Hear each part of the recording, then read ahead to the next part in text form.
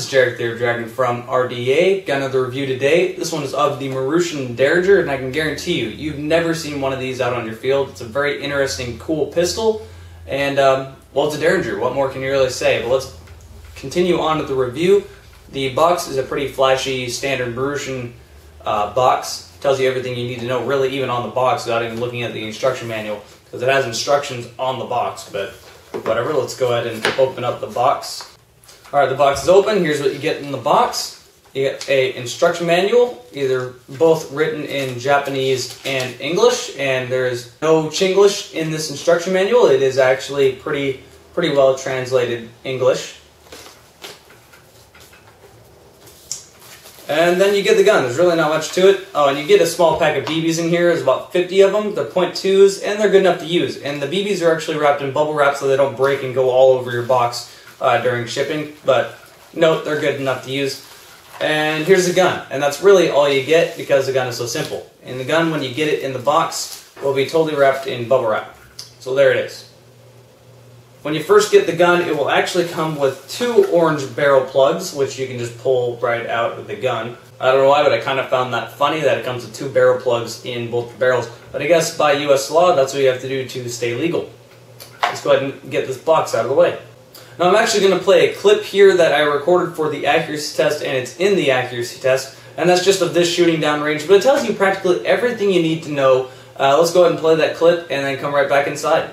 Alright, so now we are all the way back at 150 feet. This is the furthest range we got. I'm not going to be shooting accurately. I'm just going to be shooting down range, showing you what this thing looks like when you're shooting it. Again, this is a tiny, tiny pistol, but it's really cool. I mean, this is one of those things. In-game, the only practical use out of it is a backup for your backup.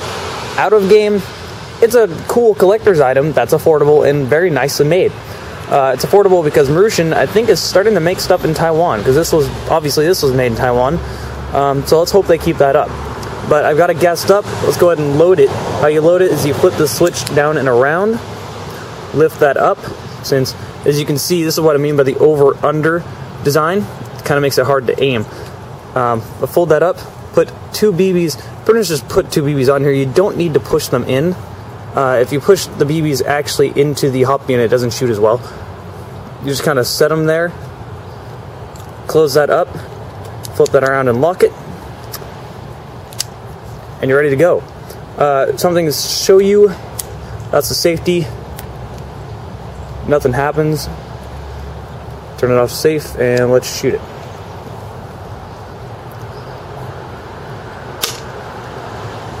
As you can see, 150 feet is way out of the range of this thing.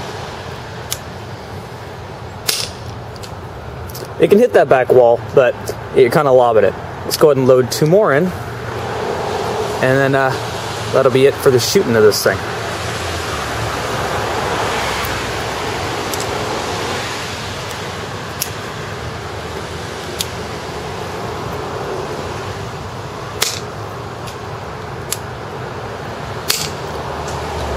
And there you go.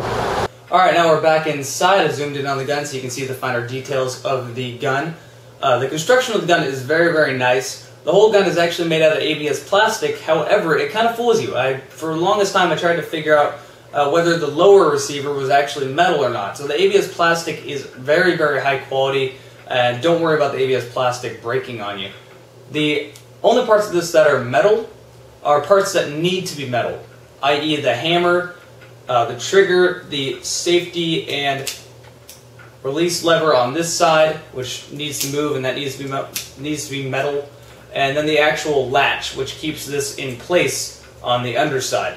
So those parts are metal. Oh, also this piece here, which I'll explain what that does in a second. But those parts are metal, so the parts that need to be metal are metal, and everything else is ABS plastic, but very, very, very nice construction of the gun. Speaking of nice construction, the hammer itself actually has some serrades on the top there, so that when you go to pull back the hammer, your finger doesn't slip and you don't do one of these things. It's actually hard to do since it's serrated, but do something like that and actually accidentally fire the gun. So that serrades are actually there for a reason, and it's very good. Like I said, I was intentionally trying to get my thumb to slip off and I couldn't. Same thing with the grips, just to add you some extra grip. They have nice well, grips on the grip. On both sides it's like that.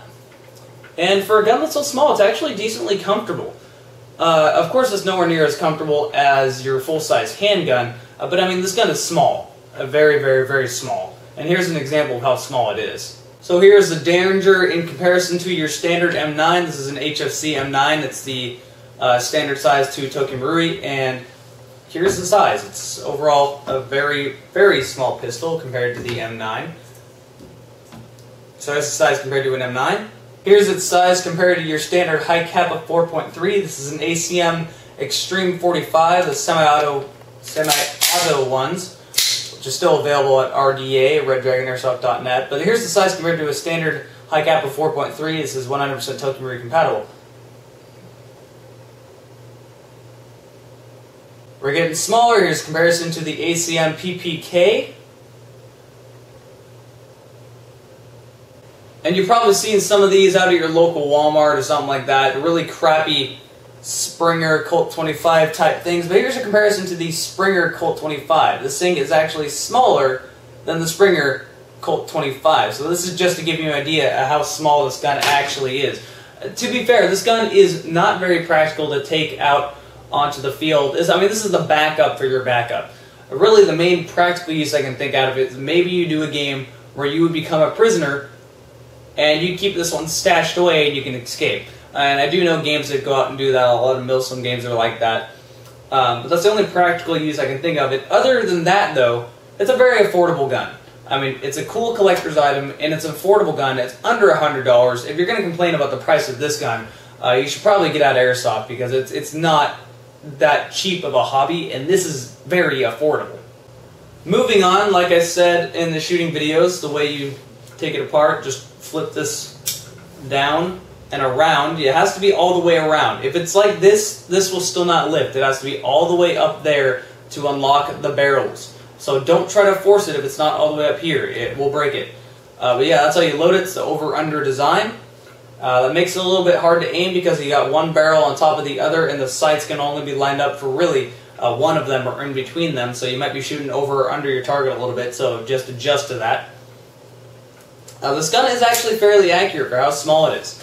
You can hit a man-sized target at 100 feet away. That's about the max range you can get. But this gun, surprisingly enough, it can even shoot that far. This gun's gas container, the reservoir, is only about that big. I mean, it's very, very small, so it only shoots about 180 feet per second with a .2. So the fact that you're really accurately able to hit things at 100 feet away with the 2 shots you got is very, very surprising. So the hop units do a very good job. The hop units aren't adjustable. The hop units, you can actually see them right in the barrels. The hop units are there, and they're fixed hop units, and they do their job perfectly fine. Now, something kind of cool, like I mentioned, the safety is over here. It's part of this lever. If you flip it down, there's 2 notches right there. Flip one down, and it locks everything up. Well, that means over here, which would usually be the safety on a real Derringer, does nothing, except there's a tiny screw on this side of it. And you can flip it around, and you can kind of see all this. If you unscrew that, you can actually pull both the hop units and this whole piece right up and out of the barrel, right out of the outer barrels, which is kind of cool, so you can basically just replace everything all at once. So assuming Marushin will continue to release parts of this, you can fix it relatively easily. The sights are decent sights, but they're nothing too special. You shouldn't really be expecting too much out of a Derringer. Like I mentioned, the sights can be a little bit hard to line up because of the over-under design. This gun does have trademarks, although they're not the real trademarks. They just say Marushin Industry Company, Ltd, and that's all it really says. That's the only trademarks you get. But it's a nice finishing touch to add to the gun. The gun itself is single action. You pull the hammer back per every shot and then pull the trigger, which releases it. Something to note, the bottom barrel fires first, the upper barrel fires second. Note that.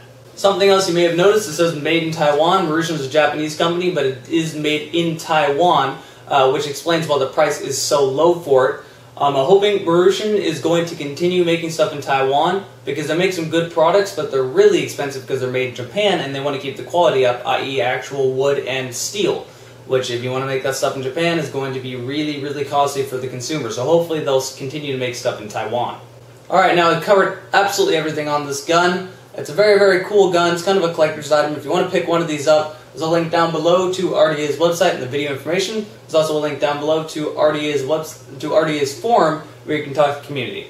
So with that said, that has been RDA's review for the Marushin Derringer in 6mm.